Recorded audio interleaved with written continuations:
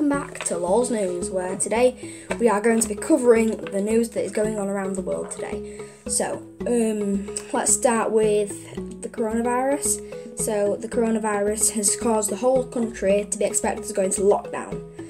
And again, two other things about the virus.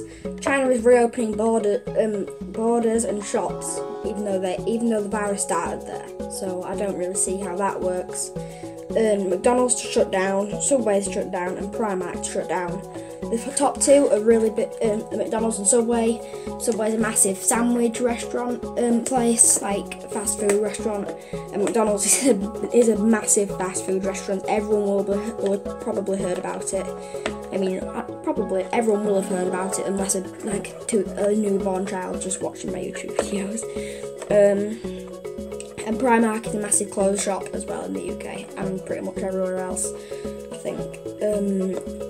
Alright, so now we're going on to the weather with Buddy the dog. Buddy. He's asleep. Right, up to me to do the weather. So 10-day mini heatwave expected to hit Britain soon, which is funny because the whole country's probably about to go into lockdown. So watch for heatwave. Thanks for watching Law's News today. Subscribe for more news. Yeah.